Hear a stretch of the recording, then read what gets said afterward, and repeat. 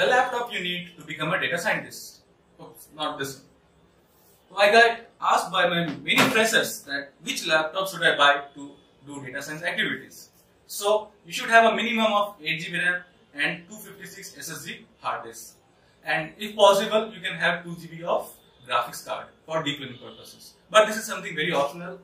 And if you can't afford all these things and you have some old laptop, don't worry. You can always go to Google Colab, which has 16 GB of RAM and a lot of graphics card, where you can do all the activities of data science and become a pro in it.